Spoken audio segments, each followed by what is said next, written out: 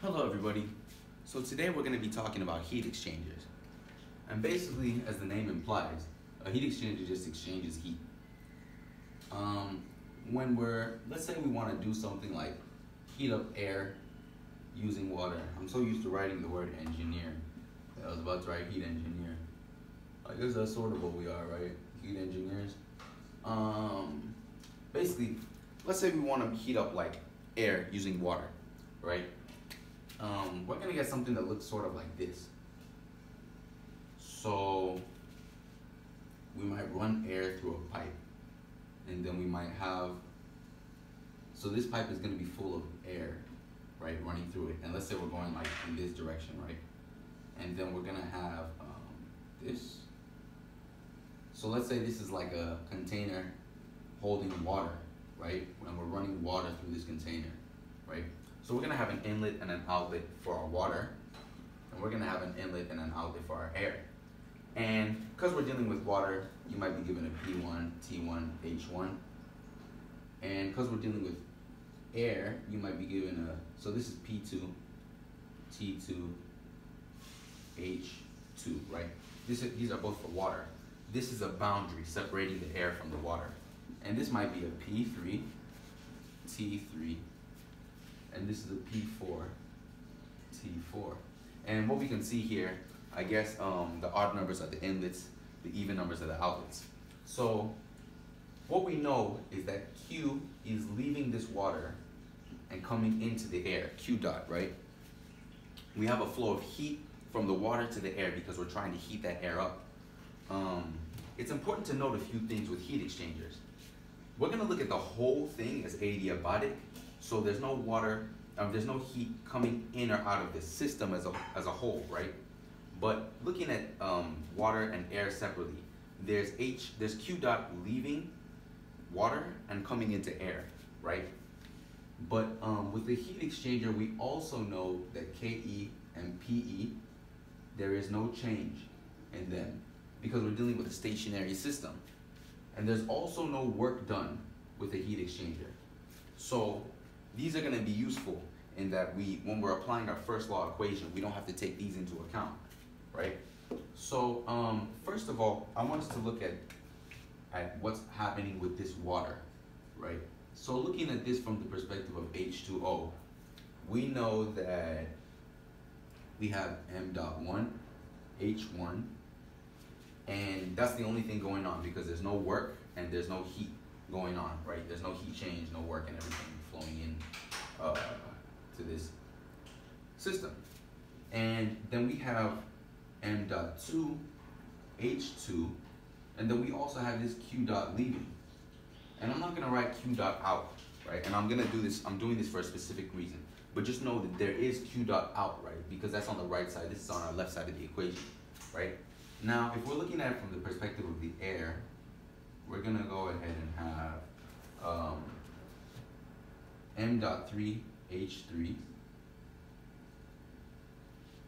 But we're also gonna have Q dot coming in to the air, right? So we have Q dot. And that's gonna be equal to M.4, H4, right? We have M.3, H3 coming in. This Q dot is also coming in. And then leaving, we have M.4, H4. And what do we know is a constant in this whole system? The amount of Q leaving this water is equal to the amount of Q gained by the air, right? So let's go ahead and solve for Q dot. And that's gonna give us M.1, H1 minus M.2, H2, right? And this is gonna give us M.4, H4 minus M.3, H3, right? And since these two are equal, we can go ahead and equate these equations, right? So we get this.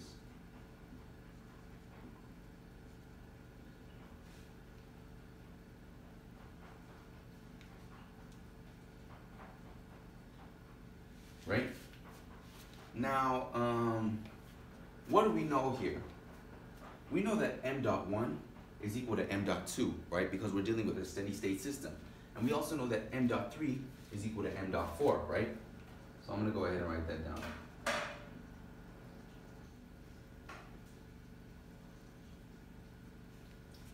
So yeah. So with a heat exchanger, they might ask you, what is the ratio of like water to air, right? Or they might ask you air to water. What do we know here? We know that m dot 1 and m dot 2 are both equal to the m dot of H2O because those are both dealing with water. And m dot 3 and m dot 4 are both equal to the m dot of air, right? So I can go ahead and say that m dot of water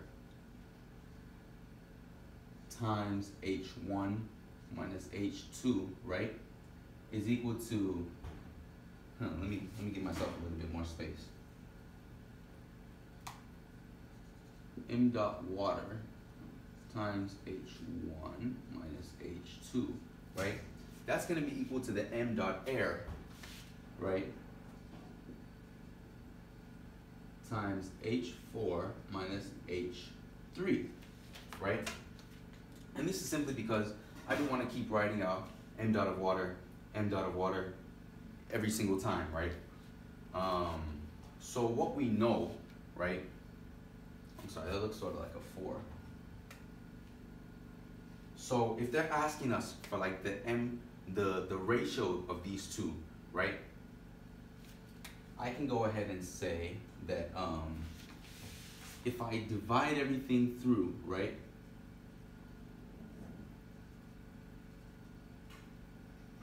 That's gonna give me this first, and I'm doing it. I'm trying not to skip these steps here because it gets sort of confusing. I remember in an exam I lost some points because I forgot that when you bring this down, you're not just dividing through. You're gonna end up flipping some things, right?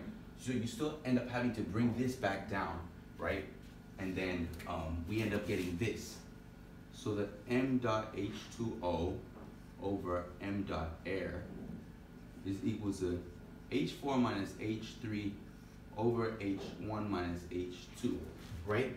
And yeah, so you might be tempted to end up with something like H1 minus H2 over H4 minus H3. It's actually this, right? And what do we know? I'm gonna write this up here. What do we know about this? We know that we're dealing with air for one, and we're dealing with water for the other. Now, this is what I was saying here, right? This is when we're dealing with water, and this is when we're dealing with air. So this H1 and H2 are actually to deal with the water, while the H3 and H4 are actually dealing with the air, right? So we can go ahead and say, since the air is what we're dealing with at the top, we know that it's Cp T4 minus T3, and this is simply still H1 minus H2, because we don't want to get those confused and start doing like ideal gas equations for water, right? So this is what you should end up with, and that's really all you need to know about heat exchangers. You have to look at the system as a whole, separate these two and equate them, and then you should get this. I hope this was pretty straightforward. If you didn't understand anything I said, go ahead and leave some comments in the comment section. Just say, hey, I didn't understand how you did this. Please don't forget to like and subscribe, tell your friends, and let's keep learning thermo. Thank you.